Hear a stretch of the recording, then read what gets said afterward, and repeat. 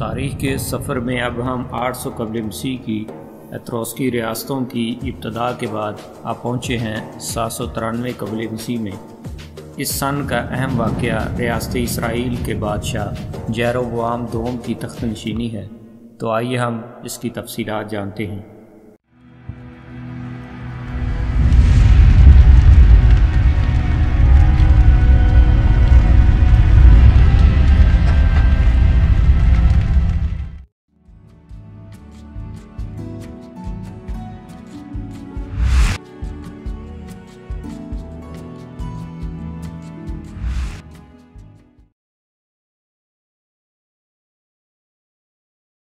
جیروبوام دوم جواش کا بیٹا اور جانشین تھا۔ وہ جیہو خاندان کا چوتھا حکمران اور اسرائیل کا 13واں بادشاہ تھا۔ اس کا دور حکومت مملکت یہودا کے بادشاہوں امزیہ اور عزیہ کے دور کا ہم اثر تھا۔ وہ شمالی سلطنت کا ایک نامور اور ممتاز حکمران ہوا۔ اس نے 41 برس 793 قبل مسیح تا 753 قبل مسیح تک حکومت کی۔ اس میں 12 برس کا وہ عرصہ بھی شامل ہے جب وہ اپنے باپ کے ساتھ شریک حکمران کے طور پر کام کرتا رہا۔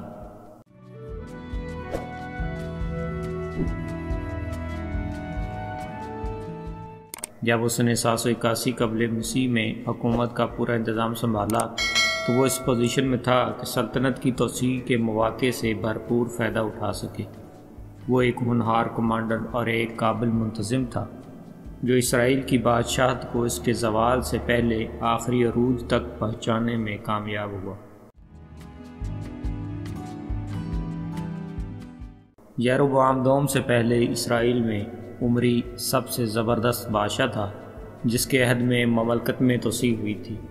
اب تک شام میں آرامی سلطنت بڑی طاقتور چلی آ رہی تھی، مگر بن ہداد دوم اس کو قائم نہ رکھ سکا جو اس کے باپ جزائیل نے قائم کی تھی۔ آرام پر 2 اشوری حملے ہوئے۔ پہلا عداد نظاری 805 قبل مسیح تا 802 قبل مسیح نے، اور دوسرا حملہ شلمانسر چہارم 773 قبل مسیح نے کیا۔ اس طرح آرامی سلطنت اور اشوری سلطنت دونوں ہی اس باہم لڑائی سے کمزور پڑ گئی۔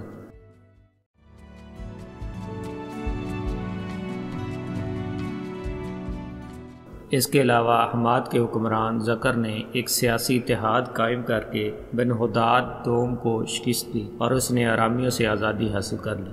ان جنگوں سے الگ رہنے کی وجہ سے جیروبوام دوم کو موقع مل گیا اور اس نے مشرقی اردن کا علاقہ واپس لے لیا جن پر آرامیوں نے تقریباً 1 صدی سے قبضہ کر رکھا تھا۔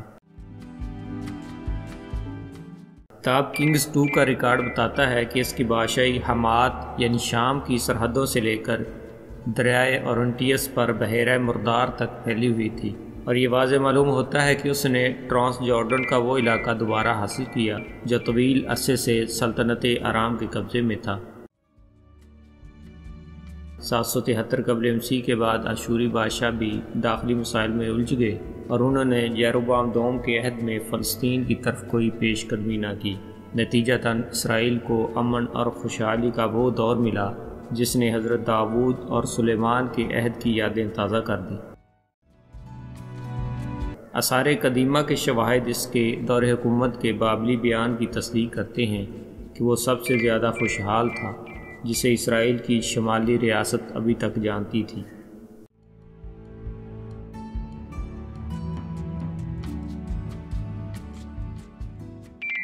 8ویں صدی قبل مسیح کے آخر تک اسرائیل کا پورا علاقہ لیونٹ میں سب سے زیادہ گنجان آباد تھا جس کی آبادی تقریباً 3,50,000 تھی۔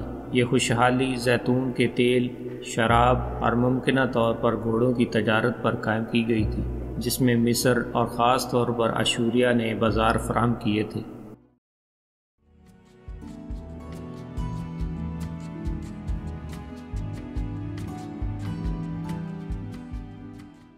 نبی عموس کے مطابق بادشاہ کی فتوحات نے گھر میں گھمنڈ بھرے حد سے زیادہ اعتماد کی ایک مغرور روح کو جنم دیا تھا۔ طاقتوروں کے ہاتھوں غریبوں پر ظلم و ستم، نہ سنی جانے والی شان و شوکت کے محلات میں عیش و عشرت اور تفریح کی خواہش ان بیرونی فتوحات کے کچھ اندرونی ثمرات تھے۔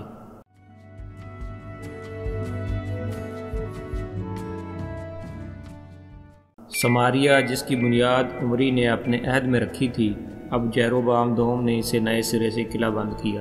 دشمنوں کے حملوں کے پیش نظر اس کی فصیل کو مضبوط بنایا گیا۔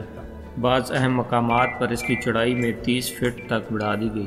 یہ قلعہ بندیاں اتنی مضبوط تھیں کہ نصف صدی بعد بھی اس شہر کو فتح کرنے میں اشوریوں کو 3 سال لگے تھے۔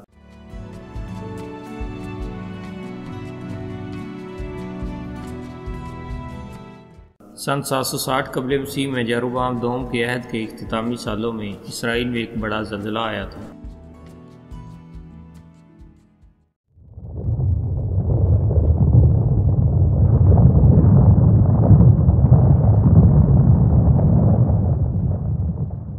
اس زلزلے کا تذکرہ آموس کی کتاب میں کیا گیا ہے کہ یہ جیروبعام بن جواش کے دور حکومت میں آیا تھا۔ ماہرین ارضیات کو اسرائیل اور اردن کے کئی مقامات سے اس بڑے زلزلے کے شواہد ملے ہیں۔ کوسٹون آسٹن کے مطابق اس زلزلے کی شدت کم از کم 7.8 ہو سکتی ہے، لیکن زیادہ امکان 8.2 تک کا ہے۔ 750 قبل مسیح کا یہ 8 شدت کا واقعہ گزشتہ 4000 سال کے دوران بحیرہ مردار کی تبدیلی کے فالٹ زون پر ابھی تک سب سے بڑا دستاویزی ثبوت معلوم ہوتا ہے۔ اس زلزلے کا مرکز موجودہ اسرائیل سے 200 سے 300 کلومیٹر شمال میں ہو سکتا ہے۔ آموس کی کتاب میں اس زلزلے کے متعلق بابلی حوالہ جات موجود ہیں اور کتاب زکریا میں بھی موجود ہیں۔ قدیم گاتھ میں آرین مائر کی حالیہ کھدائیوں سے ایک بڑے زلزلے کے شواہد سامنے آئے ہیں۔ اس دوران مملکت یہودا نے بھی طاقت حاصل کر لی تھی۔ ایسا بھی لگتا ہے کہ یہودا نے رباط امون کو فتح کر لیا اور یہاں تک کہ ٹرانس جارڈن میں شہرہ کے جنوبی حصے پر کنٹرول حاصل کر لیا، جس کے ذریعے جنوبی عرب سے شام اور میسوپوٹیمیا تک تجارت کی جاتی تھی۔ رملیہ کا بیٹا فقہ، جو جیروبعام کے ماتحت ایک جلعادی اور ٹرانس جارڈن کا گورنر تھا، اس نے جیروبعام کے دور حکومت میں ہی ٹرانس جارڈن کا کنٹرول حاصل کر لیا تھا۔ دوسری رائے کے مطابق اسرائیل اور یہودا کے درمیان پرامن تعلقات تھے، اس لیے یہودا کی خوشحالی اور اس کی سیاسی اور فوجی اہمیت کا آغاز ہوا۔ کچھ لوگ استدلال کرتے ہیں کہ دونوں مملکتوں کے درمیان وسیع تعاون کو اردن کے مشرق میں ہونے والی مشترکہ مردم شماری سے بھی ثابت کیا جا سکتا ہے، لیکن تاریخ کے لحاظ سے ناممکن نہ ہونے کے باوجود کرونیکلز کا حوالہ تاریخی طور پر مشکوک ہے۔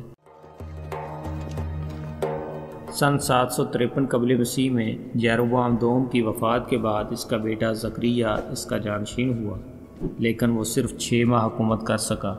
اسے سلوم نے قتل کیا، جو خود بھی صرف 1 مہینہ ہی حکومت کر سکا تھا۔